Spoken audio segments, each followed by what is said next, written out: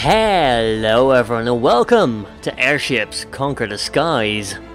It's a game quite like From the Depths or Cosmoteer, in which you design vehicles, be that an airship, a landship, or a defensive building, and you fight your enemies. There's a bit of a campaign mode in there, and we will be taking a look at that. It's called Conquest Mode, and we'll be starting a new game. And we'll be creating a grand empire, and I think we will be the empire of Derpington. You can design your own crest, your own coat of arms. There's some things that are purely cosmetical, like for example how your crest looks, but the icon of your crest, which I think I would like to keep in red, there we go. You can select it from over here, and that does have certain bonuses. For example, if you go with an anvil, less steel armor cost, and there's just a bunch of bonuses like that. You can pause, you can read. Some of them give you extra technology to start with. Some of them don't have a bonus at all. So you can pick and mix to your liking there. We're going to go with the eagle because I like my cannons to be accurate. I like using cannons. So there we go. We will be the Empire of Derpington, and this will be our flag. We'll leave that. We'll have a look at the options here. We'll go with a large map size, medium difficulty. You can kind of choose how the map's going to look like. If you want to have one big continent, or you want to have like an island group, a mix of both. You can have monsters on the map. We'll take a look at that later. Research, starting technology, that's all good. Let's go! The Empire of Derpington. Kind of ashamed that the music cut out, but that'll be back in just a second. Currently generating a map. It's a large map. I don't know how far we're going to get in this call it a let's try. Not necessarily a let's play. Depends on whether people want to see more or not. But I'll definitely upload a few episodes at least. Because I was given a code for this. Which is the thing you should disclose now, apparently. Anyway, Derpington is your home city. Cities that are yours have your flag. Each city you conquer gives you additional income, but must also be defended. This is your starting fleet.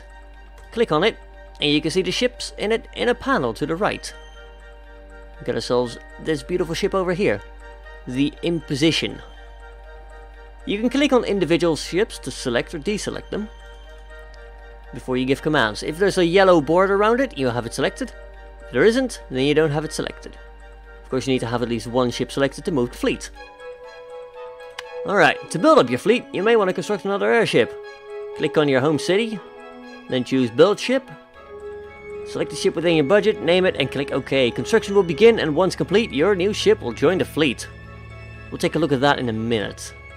For now, the speed controls up here, that's good. As time passes, you will earn money. Money can be exchanged for goods and services. That's all great. Now it's telling us to go look for a conquest. We'll go do that in a bit. At first, we're going to take a look at the shining research tab over here.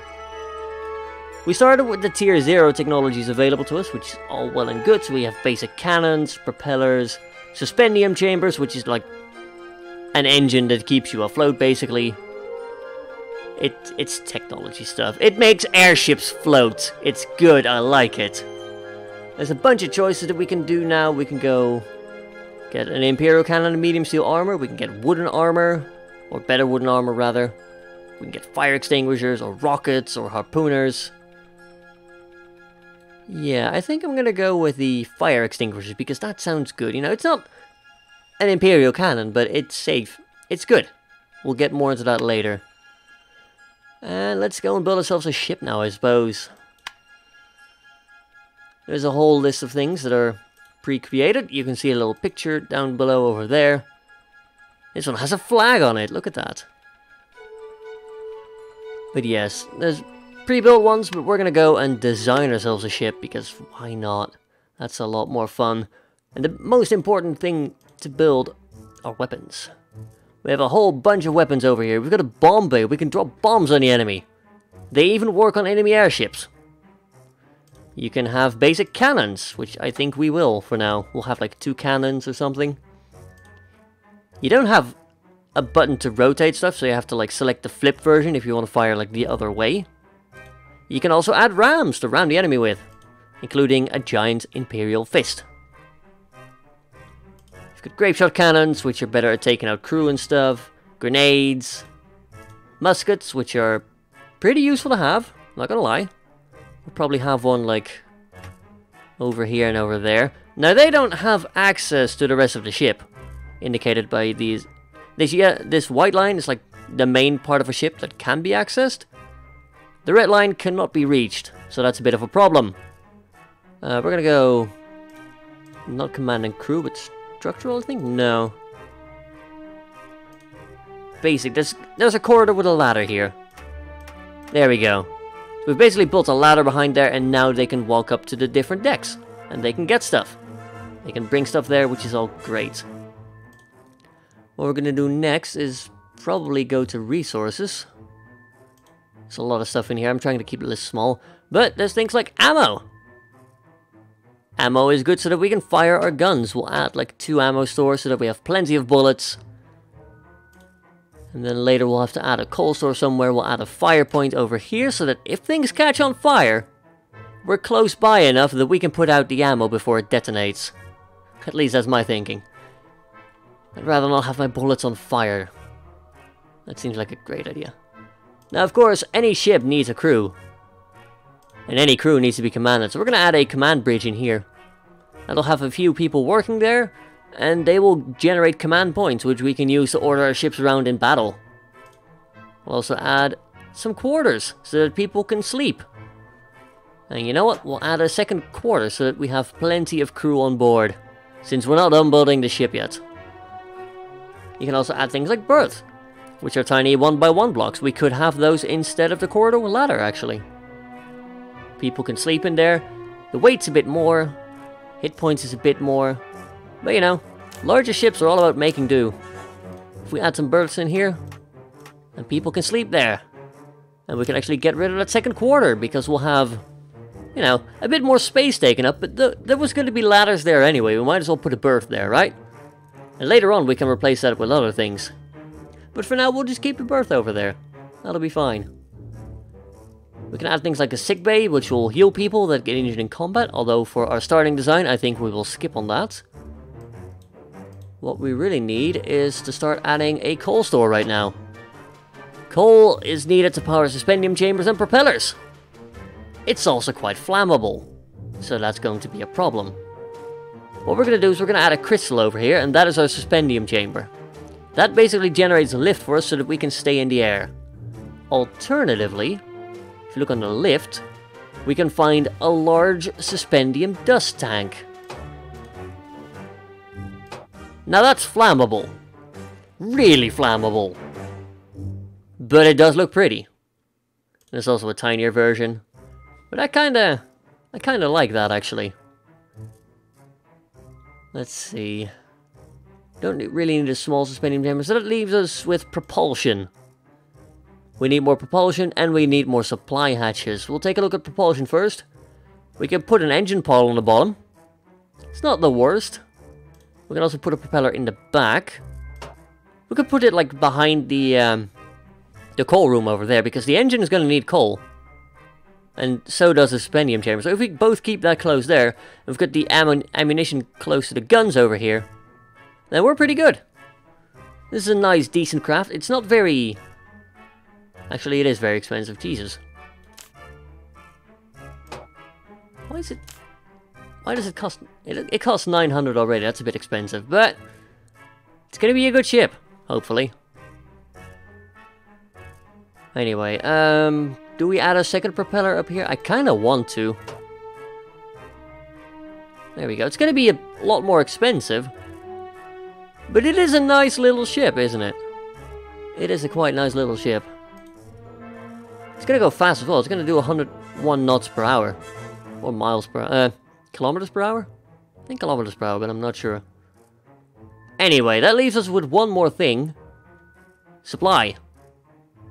We need to, you know, be able to bring on food and stuff. So we're gonna put in like a supply hatch over here. Apparently it's not able to reach anywhere, so we're gonna put a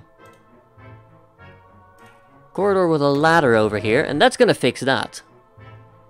However, now our ship looks a little weird. So what we're gonna do is we're gonna add some shapes and decorations. Probably add like A little bit of wood over there. We could add a figurehead. That would look quite pretty. We can see the outside view somewhere, I think.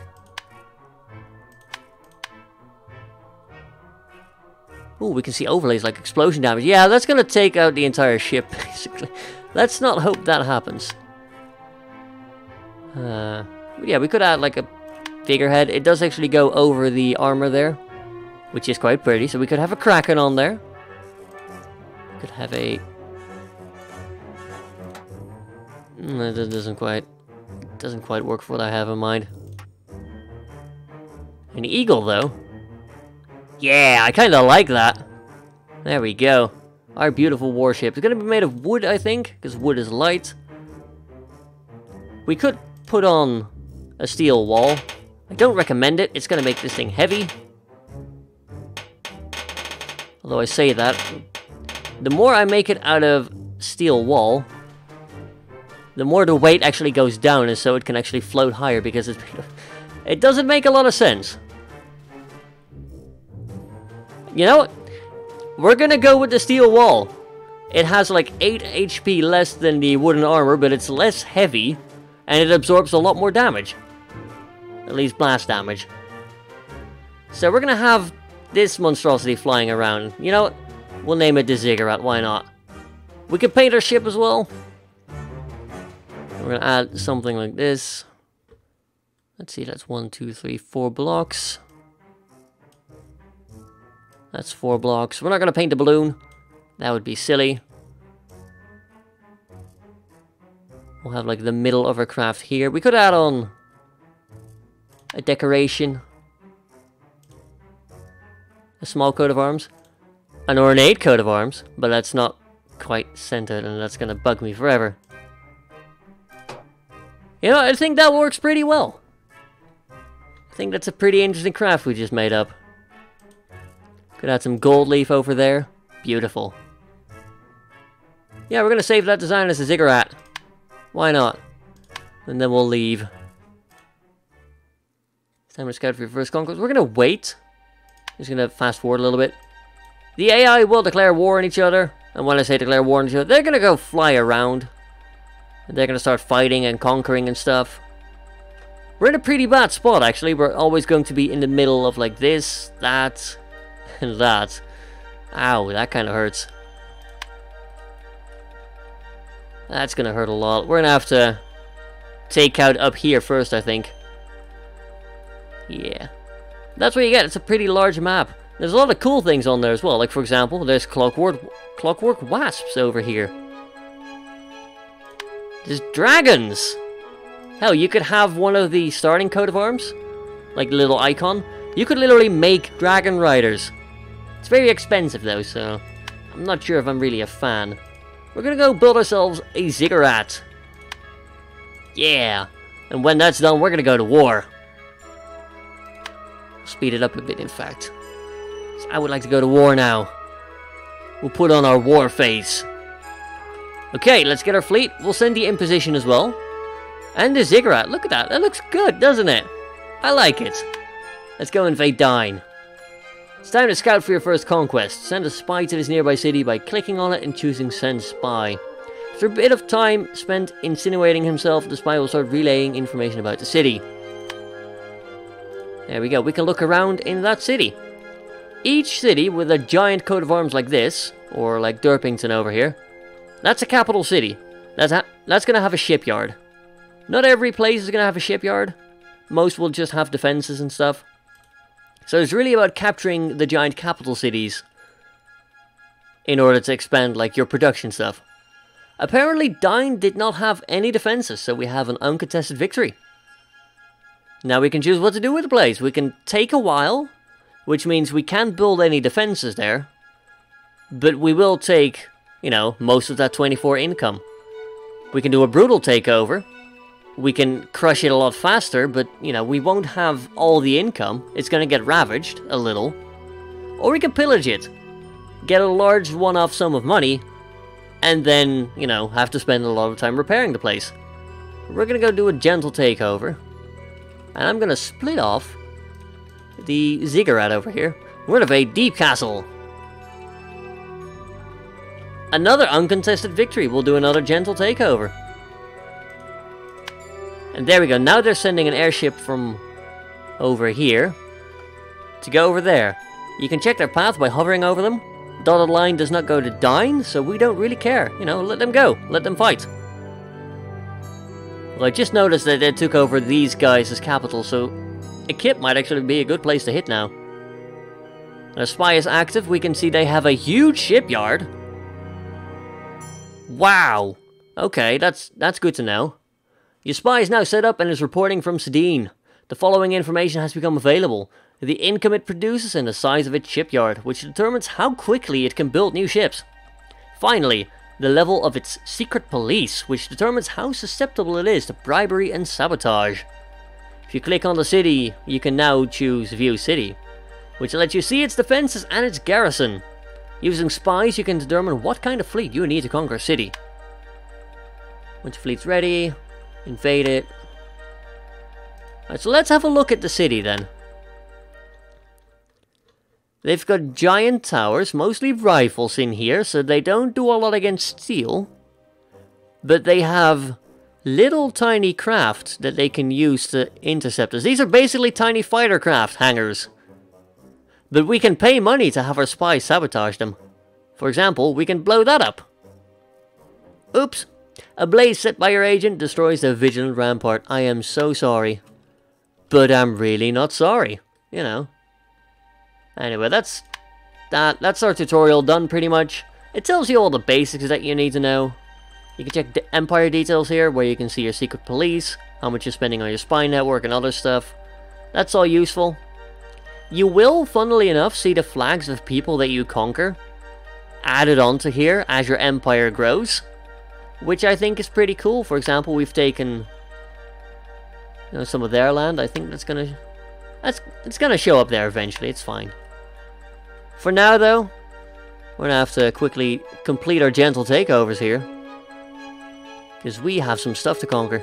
I don't want to fly out of a gentle takeover, because there's no defenses there, so they're easily able to revolt. You know, they're going to go away from us, because we're not defending them. Which is a bit unfortunate. Oh, there we go. We've researched fire safety. We can now build fire extinguishers. I think I'm going to go... kind of want to say Imperial Cannon and Medium Steel Armor, because I like armor. It means we don't die. I'm going to bump up our research budget a little bit, which means that we research stuff faster. That is going to be how we win this game. City has no defensive buildings. Yep. There's absolutely nothing. We can design a building. We can build a building. I'm going to leave. I'm going to build a tiny sentinel. It's only got 2 tiny guns. 2 tiny rifles. They do 5 piercing damage, which is barely going to hurt any craft. But it's a useful basic defense to make sure that the little tiny town won't leave us. There we go. I'm going to send the Imposition to attack a kip, because we know that just got taken over, so nobody's over there. And we'll go to here and we'll design, you know, we'll just build another sentinel. It doesn't have to be the world's most defended place. We'll try and use our fleets to defend it instead. But now we are at a kip and they do have some defenses because we have a battle coming up. It's going to be our first battle. Alright. We've got our Imposition over here. It's in position. It's a bomber craft as well by the look of things. It's got 3 bomb bays. So that's going to be fun. And then we have a little Doom bunker over here with a skull on it. It has 2 rifles to defend itself. So this is 1. We've basically got ourselves a free city. You can see little map conditions over here. Fog. So they're going to be a bit harder to hit because they're hiding in a fog bank. That's pretty much it. This square means we can deploy here and they deploy there. Let's go. And now that we're in battle, we can see all the arcs on our weapons here. No targets are currently available because they're not flying over the enemy. We've got a whole bunch of commands here. This is movement. It's going to be the most useful. We're just going to park over there, to be honest. We're just going to fly up. We can do things like ram them, set the ship on the ground, transfer crew, boarding actions, have the crew focus on things like firefighting or repairing, and we can set gunnery options. We're going to fly high and we're going to tell them to aim their bombs well. There we go. We're now slowly dropping bombs on them.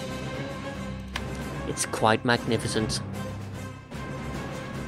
They can shoot up because the rifle has a really good arc. That's why you'll generally find the rifle on many defensive buildings. It's really cheap, and it gives you some defense. But really, when we are dropping bombs from all the way up there, and we are made out of... Check the outside view. I think we're made of steel. That might be steel wall.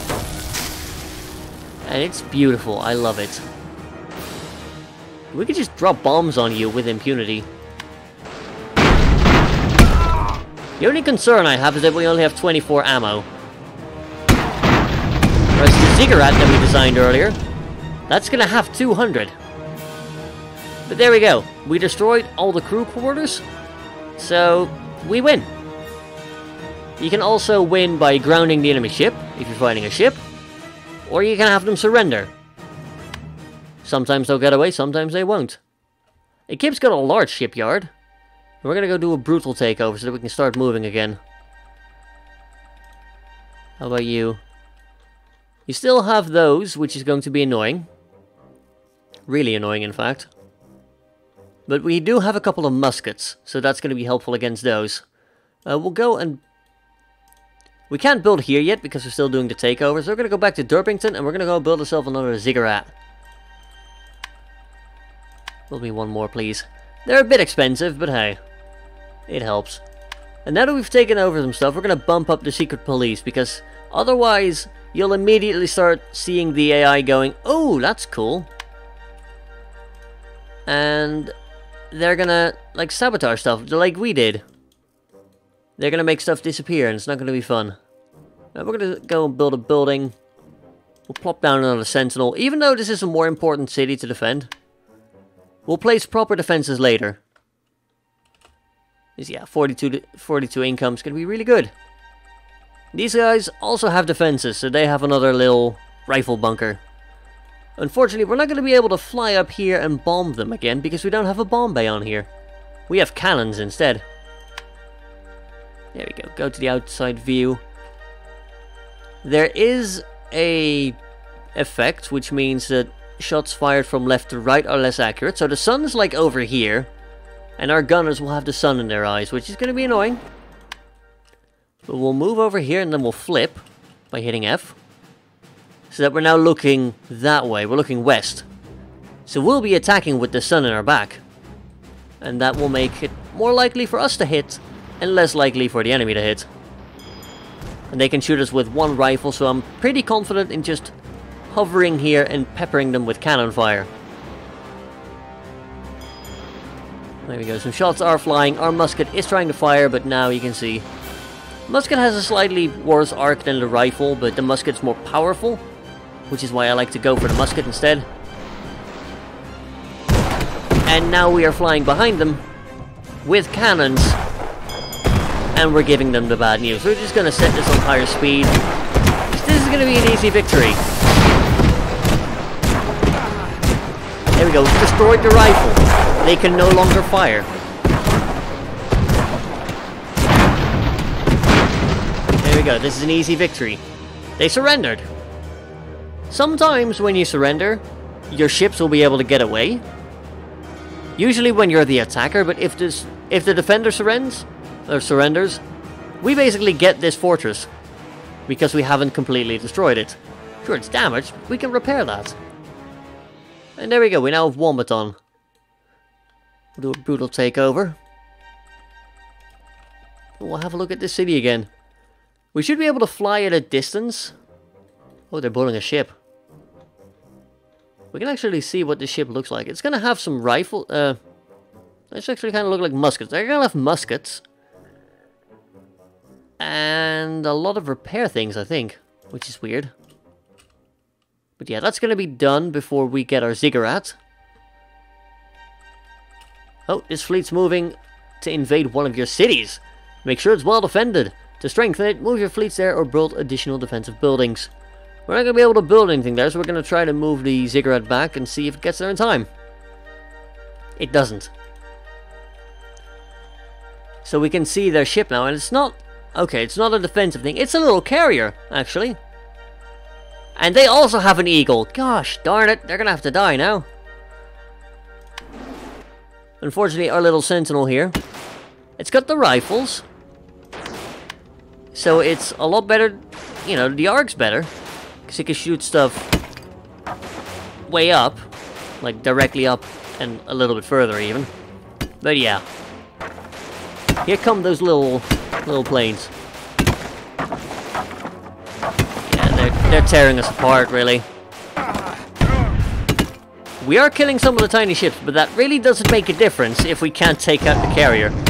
They'll get more tiny ships.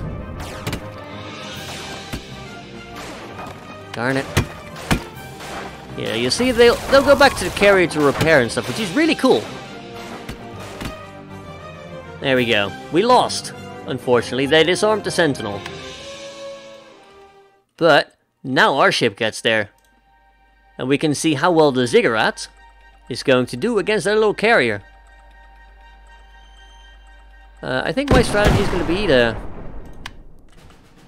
flip it and reverse it. Our muskets will be able to fire on the enemy, like, planes. And we'll try to use the fact that it's dawn to blow them to bits.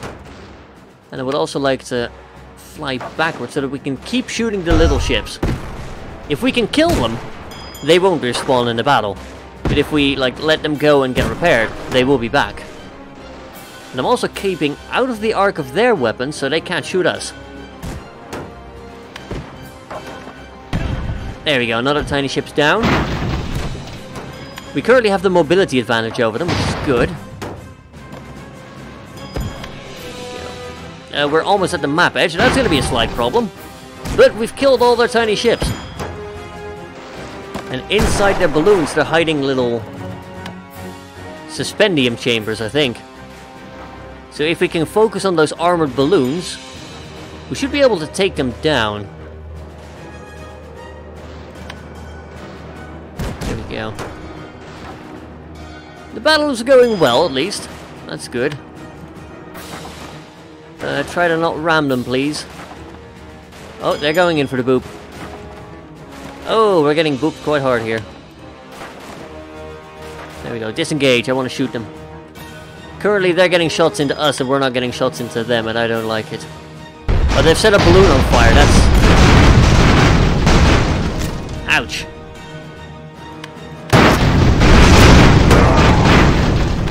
That is a problem. Really? Oh man, our ammunition detonated. That's a shame.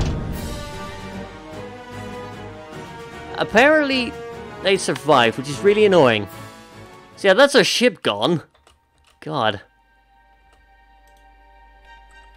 But we have another one, and they're probably not done repairing yet. We can win the fight. But actually, it's probably better to regroup first. We'll go in with more friends. We can bomb them. You know, that'll help. I want vengeance for the ziggurat. And then we'll take out their capital. Right, let's get them. They're still not repaired. There we go. You need to be able to fly back to a shipyard and actually hit the repair button when you have stuff blown up. So they have no surface ceiling. Which means they're not going to be able to fly very well. And we do. We're going to order both of these to fly over there. So you to move over there. You're going to move like that. Again, we're going to try to have the imposition stay above them. So we can drop bombs on them. The ziggurat over here has drawn the attention of their carrier craft, which is good. Because we can destroy them. Meanwhile, you will just float here with impunity and drop bombs on them. Because everyone knows that dropping bombs on planes works like a charm. There we go. We will take vengeance for our fallen comrades. Oh, with a bit of luck, we can disable the ship without destroying it and capture it. And then we too will have the technology of tiny skycraft.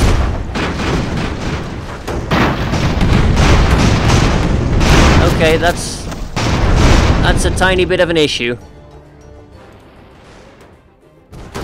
I'm gonna have to redesign the ziggurat, I think. It's giving me a bad feeling. We're gonna take you out now.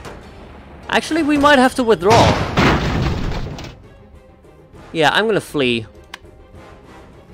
Ziggurat surrendered. Unbending is immobile, so that gets destroyed, I think. And now we need a destination to fly to. We're gonna go fly home. Man.